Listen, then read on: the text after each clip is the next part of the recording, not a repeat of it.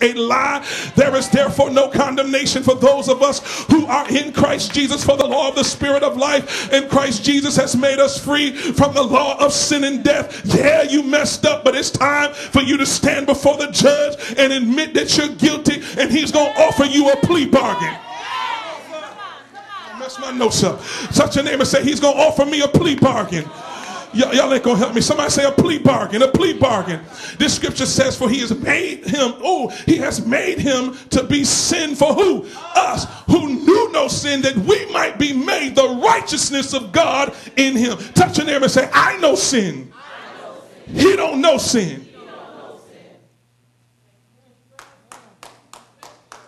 In other words, I'm going to show up to court and take your place. Let me try that again. Somebody say, I thank God he showed up to court and took my place. I was guilty. Guilty as charged. Should have got the sentence that came with it.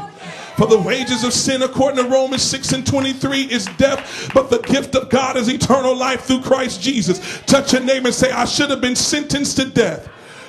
But here comes a man from Nazareth. Y'all ain't gonna talk to me. Born in, y'all looking at me like I'm crazy. Born in Bethlehem. The word Bethlehem mean the house of bread. He said, what I will do is I'll take and fill all your empty places in your life, and I'll become your sustenance. And some of y'all, you know, you're so comfortable and conditioned to sin, you don't even get moved when people start preaching against sin. Y'all ain't gonna help me. You so comfortable. You comfortable sitting in church and coming and waving your hands through the worship song. But there's a few of us that have convicted hearts, and we're making up in our mind, as sure as we know that the Lord's return is near, and it's more nearer than when I first believed. I don't know about y'all. I'm making up in my mind, I'm gonna be ye also ready, for no man knows the day nor the hour that the Son of Man shall return. Touch your neighbor and say, stop playing with your life. Stop committing spiritual suicide. Y'all ain't gonna talk to me in here. Touch your neighbor and say, hell is a very real place, and the Bible said that it is enlarging itself daily. It's making room for you. But touch your neighbor and say, I don't know about you, but I don't plan on going to hell.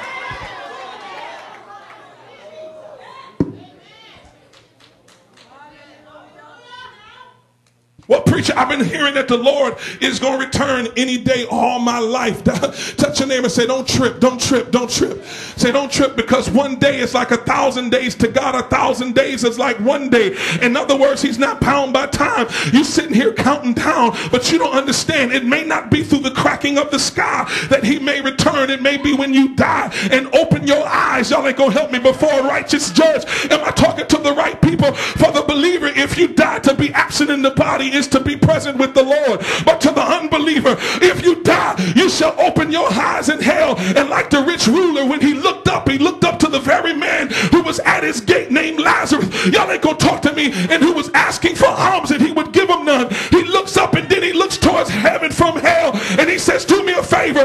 While he's seen him laying in Jesus' bosom, he said, let him drop a drop of water on my tongue so I can be cool. And then he turned around and said, do me one more favor. Send somebody to tell my family and tell everybody you don't want to come here. Touch your neighbor and say, you can